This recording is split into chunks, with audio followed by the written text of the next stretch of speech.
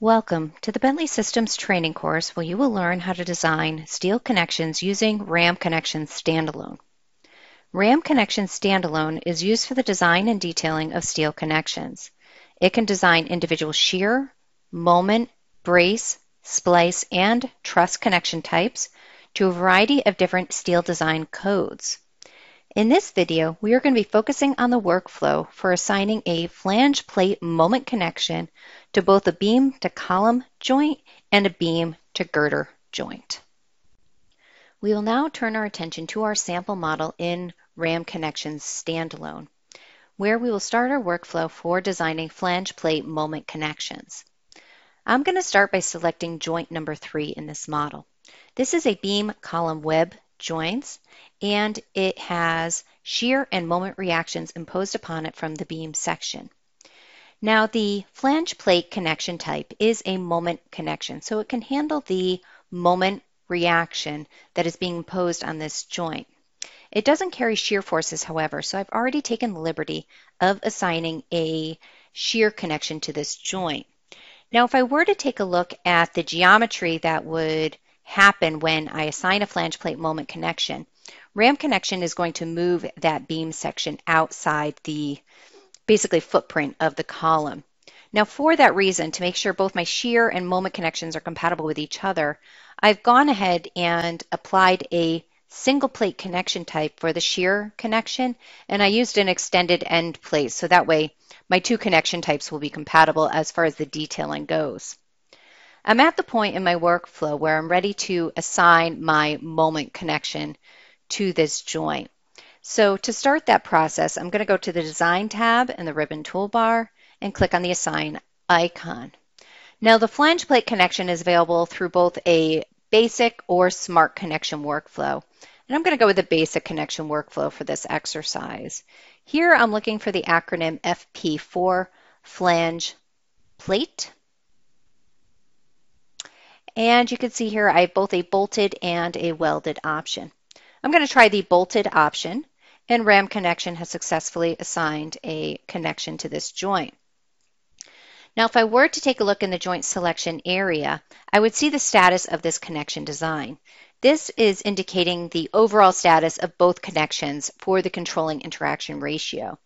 If you want to ensure that that's what's being displayed here, if you go to the Home tab in the ribbon toolbar, you can see that my critical load condition icon is currently active. With that icon active, what I'll see in this joint selection area is the controlling interaction ratio, and whichever connection, if you have two connections assigned to the same joint, whichever interaction ratio is higher will be displayed here.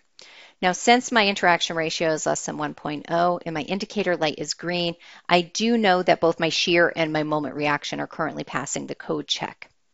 Now, if I'd like additional information on either of these connection types, I can go to the Design tab in the ribbon toolbar and click on the Edit icon. When you have two different connections assigned to the same joint, you have the option to modify or review the results independently of each other. So I'm going to select the moment connection, which will bring me to the connection pad where I can review the information for my flange plated connection. Now, over in the left-hand plane, I can see all the connector information that I could customize if I needed to. So I can customize the plate thickness for both the top and the bottom flange along with the material. I can change this from a bolted to a welded connection if I would prefer. And for the support side, it's automatically going to be welded, but I can modify the welding electrodes and the size of weld. If I'd like additional information regarding the calculations, I can click on the Results icon, which will bring me to the Steel Connection Report. This will display all the geometric consideration results and the design checks that were performed when the connection was assigned. If I would like some additional information, I can click on the View Formulas icon to see the formulas and variables that were used in this connection design. Now, at this point, I have a passing connection design, so I'm not going to make any changes. But one last thing I'm going to do before exiting out of the connection pad is take a look at the DXF view, which will show me the detailing basically of this moment connection that I've assigned here. Now I can customize this DXF by changing the font size and the layers, and I can also export this DXF to retain for my drawing or detailing purposes. I don't need to save it since I did not make any changes, so I can just exit out of the connection pad. Now that we've reviewed the process for assigning a flange plate moment connection to a beam to column joint, let's also take a look at applying this connection type to a beam girder joint. Now what we're going to notice again is that I already have a shear connection assigned to this joint since this beam is transferring both a shear and a moment reaction to the support girder. So I'm ready to assign my flange plated connection to it. I'm going to go to the Assign icon available in the Design tab of the ribbon toolbar. I'm going to go to the Basic Connection option, and I'm going to find my basic FP options available. This time I'm going to go with a welded option, and let's go ahead and click Close.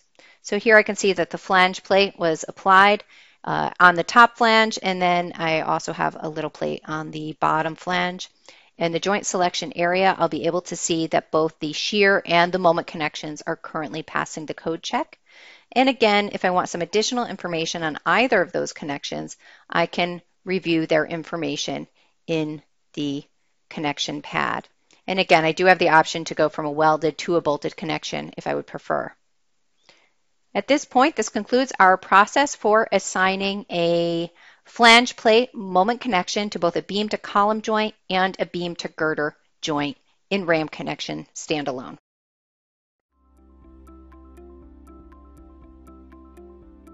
If you found this video helpful, please give it a like. If you want to see more such series, consider subscribing to our channel. Thank you, and see you next time.